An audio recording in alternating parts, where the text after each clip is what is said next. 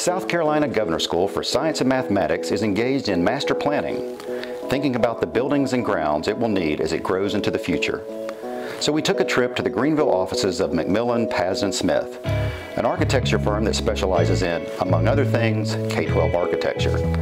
There, I met with architect and GSSM alum, Alex Lay. We discussed trends in STEM school design, Alex's career experiences, and his advice to young students interested in pursuing a career in architecture. Alex, thank you for spending your time with us today. Now, we are here at the Greenville office of McMillan Pazdan Smith. Tell us a little bit about the firm. So McMillan Pazdan Smith is an architecture firm located, our headquarters are here in Greenville, but we have offices located across South Carolina, North Carolina, and Georgia. And it's an architecture firm that specializes in a variety of, we call them studios, project types, including K-12, healthcare, higher education, and various community projects as well. So focus in a bit on the K-12 type projects. So what do you do in that area? K-12, we work with a variety of districts across the state, anything from elementary schools, middle schools, we do high schools, we do private schools as well, school renovations, ground up new facilities, facility studies, basically anything that is associated with the production or development and renovation of any sort of school building. Okay, so the podcast is about STEM education. So when it comes to the architecture of schools and K-12, what about the STEM elements? So what are you seeing there, maybe in terms of laboratories and other aspects? Laboratories, we're seeing a lot of programs involving robotics. Some schools even have computer-aided drafting, 3D printing, maker spaces, a lot of those things. Information is so much more easily obtained these days, especially through media like YouTube and various video websites. And so the exposure to what's out there is so much more prevalent among the younger children now. And so they want to have the ability to do these things.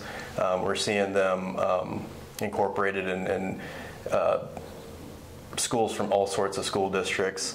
Now, you mentioned the Governor School and also careers and moving into those. So you're an alum of the Yep. Governor School. So tell us about your path from high school to becoming an architect. So I didn't, like most people, I really didn't know what I wanted to do in high school. I was adept at art and interested in problem solving, a little bit of math. I happened to live in Hartsville, and so I was aware of the Governor's School and felt that was a natural progression, so I applied and got in, and really did not still understand what I wanted to do moving forward. And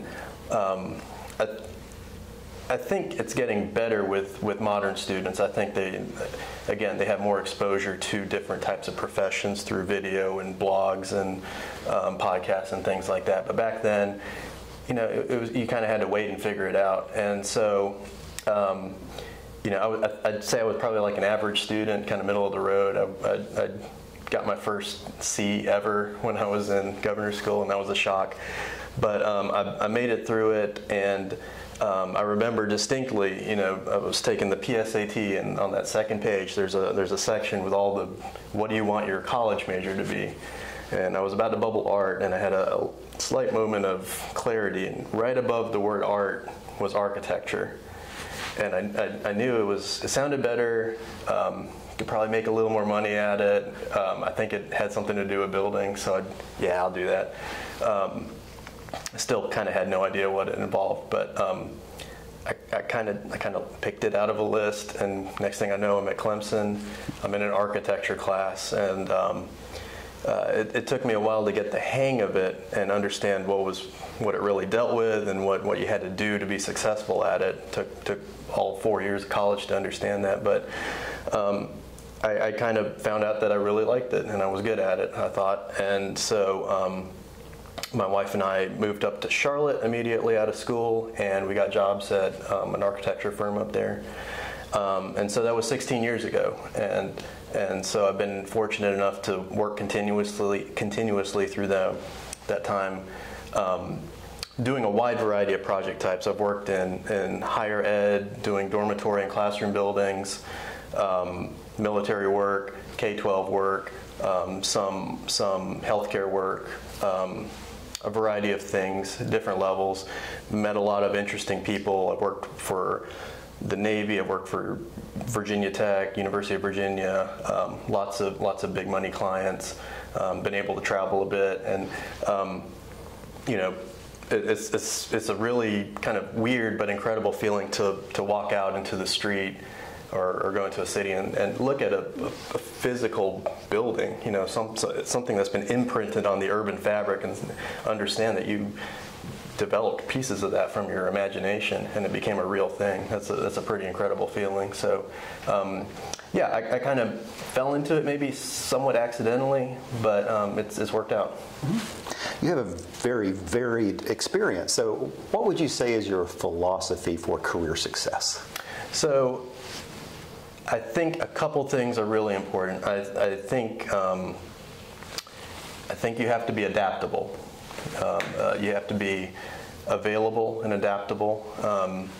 If somebody gives you something that you don't want to do early in your career, you do it, and you do it the best that you can and become good at it. It's important to be humble. It's important, I think, the further you go, to understand that you can't do everything by yourself. You need people that are further along in their experience than you, and you need people that are less experienced than you, and you need those kind of different levels to help keep the wheel turning of the industry.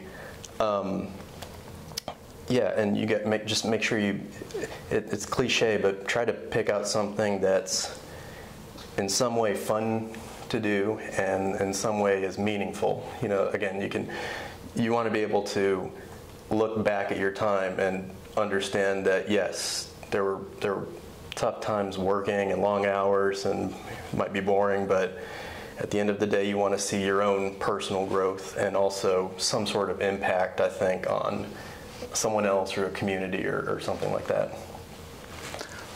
Were there any teachers in your past, this could be high school, this could be college, that really impacted you, and why did you feel that impact?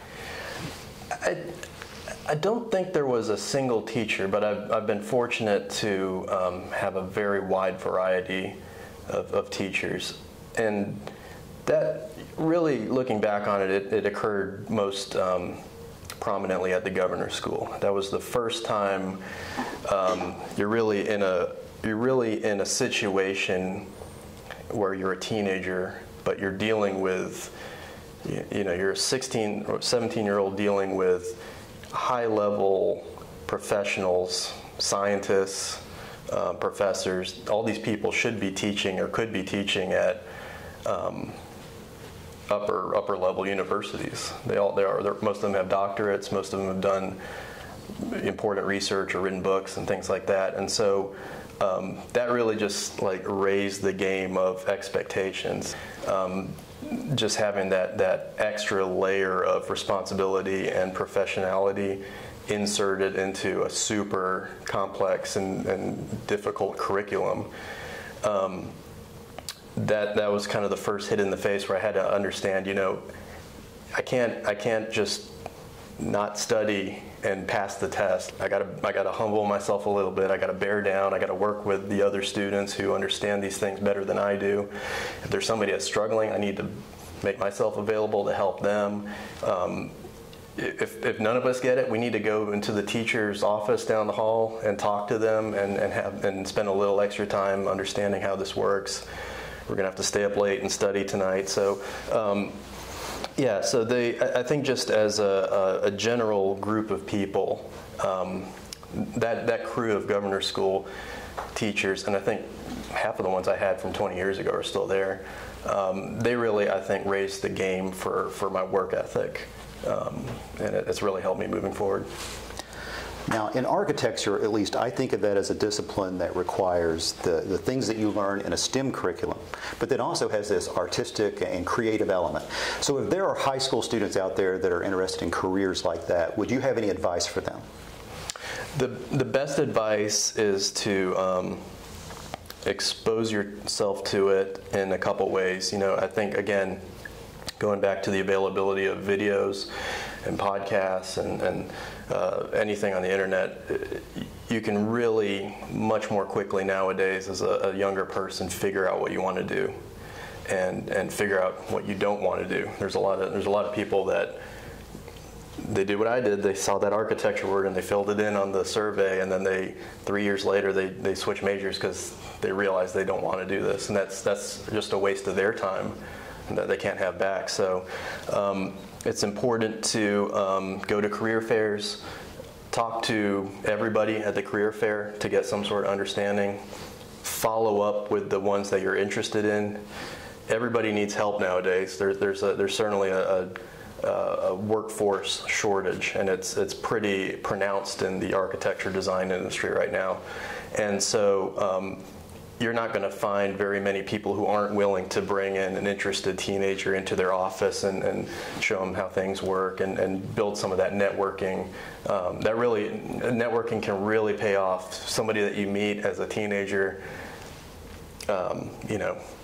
20 years ago, that might turn into a business relationship with someone else down the road when you're a full-grown adult. So